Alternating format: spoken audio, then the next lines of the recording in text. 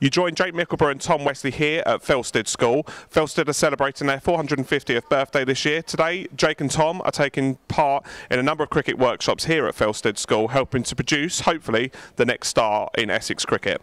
So in between all of that action, it's question time here on Essex TV. So Tom, a busy pre-season schedule is now virtually complete. How useful were the 3 games that we played? Yeah, I think the games were very important for us. I think what was mainly important was the use of the tent. I don't know if it has a name, but I think it is just the on-pitch tent. I think. I think the 3 weeks we got in there were invaluable.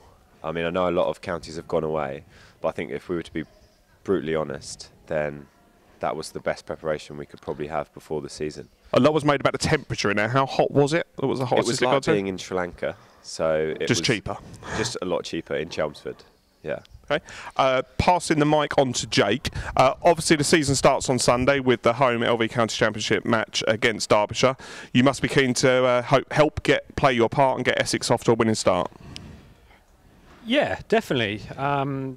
Obviously, we've got a few players that we haven't had around for a while in the likes of Cook and Bapara, which will be massive for us. But you know, we had a good back end to last season, and we want to continue that and hit the ground running on Sunday against Derby. We've been probably renowned to being a little bit of a slow starter, so yeah, we've got a massive emphasis on Sunday and starting really well. Passing the mic, playing past the mic game here, back to Tom. Having Alistair and Ravi available for selection for the opening few games, that must make a real difference in the dressing room and more importantly out in the middle. Yeah, obviously it makes a huge difference. Not just obviously they're world-class cricketers, but what they offer to the individuals like myself and Jaik. Obviously we're some of the younger batsmen at the club, so it's brilliant just to be able to draw on their experiences. Cookie's fantastic, you know, doing some work with him on the machines, or he takes time out of his own schedule to do that little bit extra for us, which is brilliant. There seems to be a renewed hope and certainly determination in the dressing room with everyone and the team united. But what are your personal ambitions for the season ahead? My personal ambitions, I try not to set too many goals. Obviously, I want what's best for the team. That's first and foremost. I think we want to gain promotion as a club into Division 1. But personally, from a batting point of view, and I'm sure it goes for the same with Jaik, I think we're getting to an age now where we just want to be as consistent as we can, deliver big match-winning scores as consistently as possible, because I think we've both shown signs of it in the last couple of years, but I think for us to go up that next level, we have to do it more consistently. I think you've answered the question for both of you there. So as we're at school, we're going to go back to your school time. It wasn't that many years ago, I know, but let's roll the clock back just those few years. So we'll ask you the first question, Tom. Were you the class genius? No, I wasn't the class genius, I don't think.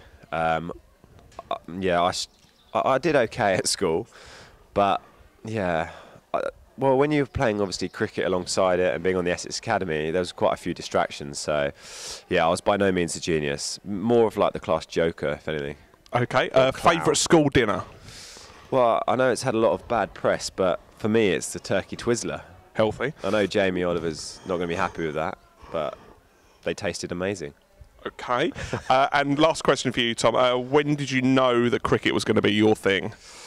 I know it sounds bizarre, but from a very young age, even at primary school, when we were playing quick cricket, I wasn't fortunate enough to go to a school like this playing hardball cricket from the age of 7 or 8.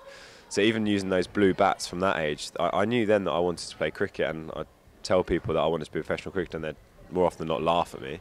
But yeah, I knew from quite a young age. Okay, and back to you, Jaik. So first up, favourite school subject?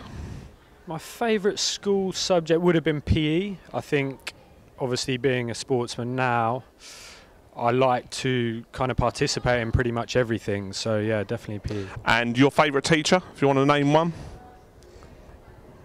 I didn't really get on with any teachers, funnily enough. I didn't really enjoy school, but... Okay, we'll edit that question out. Yeah. But one tip you would give to today's school children, especially those that you're going to be helping coach and meet today, wanting to make their way in cricket or in sport in general?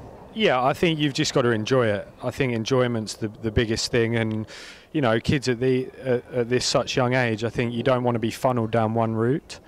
you need to cover all bases, and then obviously when that chance comes to make that decision, you've got to be brave enough at that 16, 17, 18 to give it your all, and yeah, don't leave anything behind. Thank you, Jake. Thank you, Tom. Good luck for the whole of the season. Let's hope that we have the success that we all crave for.